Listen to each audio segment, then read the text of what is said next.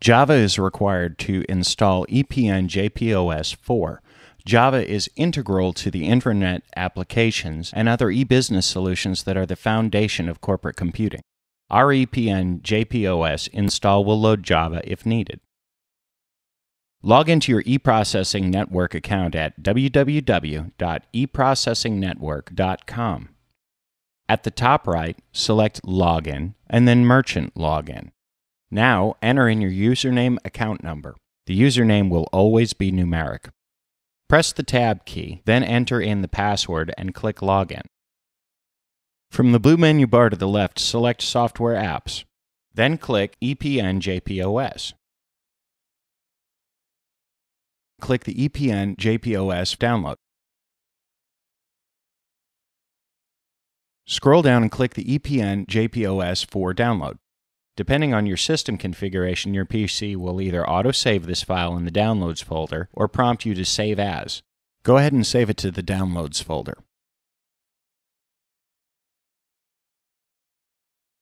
Open the Downloads folder, locate the ePNJPOS setup file, and right-click. Then click on Run as Administrator. Your user account control setting will ask to allow the access of this application. Continue the installation and follow the prompts.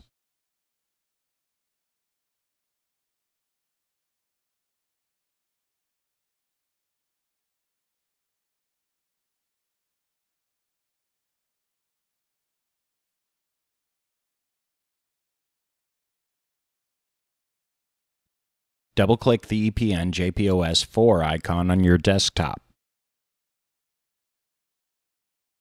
You'll be prompted to activate ePNJPOS Initial Activation or Clerk Activation.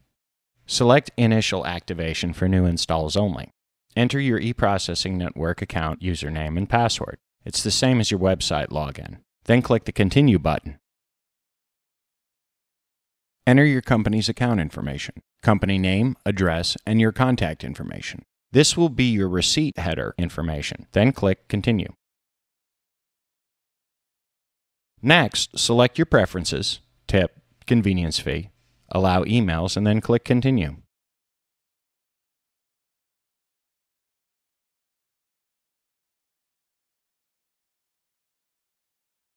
Create a new clerk or edit an existing one.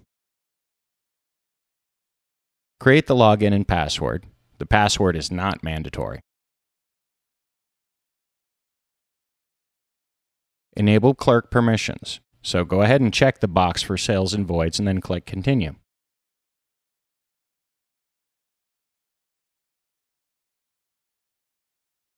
Click Continue. Create a new terminal. This can be the PC station name or location or highlight an existing terminal. Name the terminal, enable, and accept credit and click Continue. Click Configure your terminal. Enter in the manager login and password. Click Continue. Click Equipment and select Swiper or Terminal. Click Printing and select Printer from the drop-down menu. Set the number of receipts and save changes if it's a desktop printer. On the receipt printer, select your layout and add width of the paper in inches. As far as receipt options go, set to 15 PR. And save changes. And that's all there is to it. Thanks for watching.